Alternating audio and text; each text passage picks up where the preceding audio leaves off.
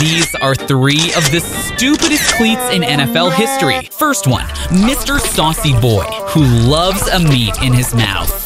Perfect.